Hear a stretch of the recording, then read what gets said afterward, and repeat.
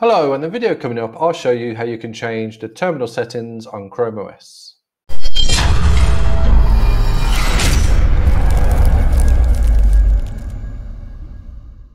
So if you own a Chromebook and it's capable of Linux, not all Chromebooks are, but if you do, you've most likely used a terminal before. So this is the terminal here. It's on my bar down here, but I will show you, if you haven't got it, you just go to your Start menu, go to Linux Apps, and there's your terminal. If you haven't installed Linux and your Chromebook is capable of installing Linux, I've got a video on how to do that, so take a look at my channel. So from here, if you click on Terminal, you'll see once you go into here, that's the basic terminal. That's what it always looks like, but you can actually now jazz it up a bit, which is pretty nice. So we'll leave that one open because that's the actual terminal. And I'll just open up a new window here. And what we'll do, we'd make some changes. So terminal settings, and there's some themes you can choose. So that's the current theme, or you can use the light theme. Some of these options will change this screen as well, the first screen you get to, but not all of them. So that's why I'll put the terminal up here, because most of the settings are just for this part here. And then you've got classic, solarized dark, solarized light, dusk, all many different ones. For me personally, I'm not going to leave it on the black. I am going to change it. So what I think the best thing to do is, first of all, because I couldn't see an option, there may be one, but I couldn't see an option that manages these colors here on these buttons here. So the best thing to do is first choose a theme. Forget about the background, because you can change that. Choose a theme where you're happy with how they look. So for example, there's that one there, you could have it like that, but I'm going to go with this one so it's green like that. So I'm going to leave it on that theme there, and then from there I can change the background if I want to. So that I do like the blue, but I could change it so it's a bit darker blue if I want to. So it's great, you've got all these different options. So I'm going to have a slightly lighter blue like that, I think, for now, maybe, and then press OK there. And if you scroll down, you can see you've got a few font differences as well. So you can change it, the fonts, and you can see the fonts changing slightly there. Different fonts, not major difference obviously, but you can change the fonts. They might make a difference actually. If you struggle to read one of the fonts, then definitely have a go at changing that. And you can also, I'll just put it back for default for now, but you can also change the font size. So it's currently default to 13. But you can go up to 20, so that's good if you want to have bigger text. So that's much better there. I'm going to put mine back down to 13, but you do have the option.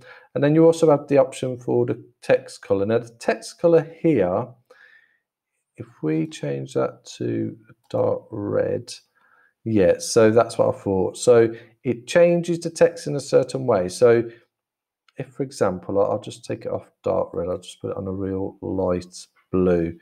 It changes this text here. It doesn't change that, but it does change text when you start writing the text. So you can see your text is slightly different color to that text there. So that's what that does there. And you've got cursor as well. I quite like this one because that's the standard cursor, what you get like that.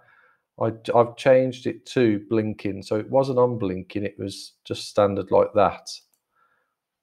But I do prefer a blinking background, so you can change it, put it on blinking, have it on block. I quite like the block, but you've also got beam. So if you have beam, just like a little flashing cursor like that, or you've got underline, so that's just like an underline cursor like that.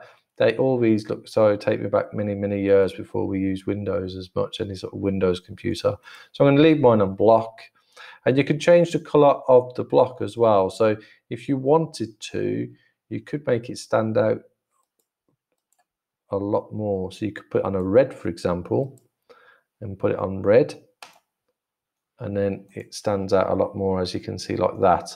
This here, you can also change it, so if you wanted it to be non-transparent, just put it right up there, and then that will give you a solid block like that. Or if you wanted it a bit more transparent, you can go like that. I'm personally going to mess about with it quite a bit until I've got it just how I like it, because I think it's really great to customize your Chromebook. And the Linux terminal, you do have to use the Linux terminal to an extent if you use Linux on the Chromebook. Yeah, you can install Linux apps, and I've got videos to show you how to do that, which makes installing programs much easier because it's like an app store. But understanding the terminal and getting used to the terminal is something I think is good to do if you're going to be using Linux. And then here, that's all done. But the good thing is as well, which I quite like, you've got it there like that, but you can actually choose an image as well. So if you go to select and just choose an image, I'm in Google Drive, I can see my downloads folder. Choose an image. I'll just take an image of a dog. I'll take that one there.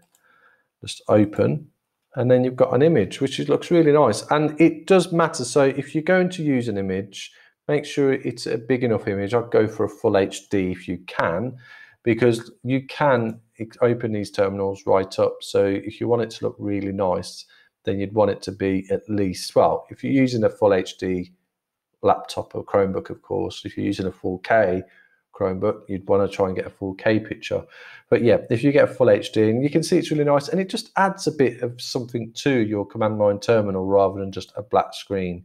So I really like that. I think it's good. I don't know when this come in. I know they changed the terminal a few months ago, but I didn't really take too much notice of changing the way it looks. But I do like it. I think it looks nice. It's good that you can do it. The more we can customize our Chromebooks to suit us, the better. And the fact that now we can start customizing our Linux to terminal and other things in Linux, it's great. So I really like that. So really, that's all that this video is about. It's just to show you how you can now also customize your terminal on Linux on ChromeOS. So I hope you liked this video. If you did, please like below and subscribe to the channel for future videos, and thanks for watching.